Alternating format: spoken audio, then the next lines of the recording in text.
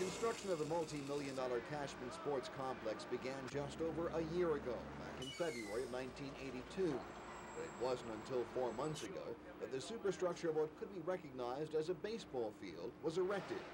But that was back in December of last year. Since that time, construction crews have been working around the clock to finish Cashman Field on time. And today, there was the official dedication ceremonies. Members of the Las Vegas media and invited VIPs, including mayors, city council members, and county commissioners, were taken on a tour of the new facility. For those interested in figures, Cashman's are outstanding.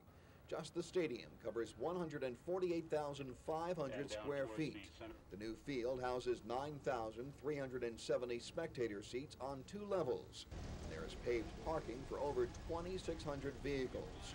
The scoreboard is state-of-the-art and includes animation capabilities.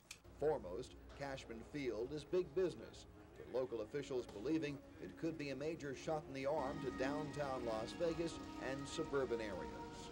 I think the whole downtown area is getting a new look-see by people who come to Las Vegas. And, North Las Vegas is just at the bottom of the hill, so they look upon the project as much as the city and the county as being theirs also. I'm very confident, from a convention trade show standpoint, that we can do quite well down here. Convention Authority officials boast that already 30 groups have been booked into the Cashman complex for conventions.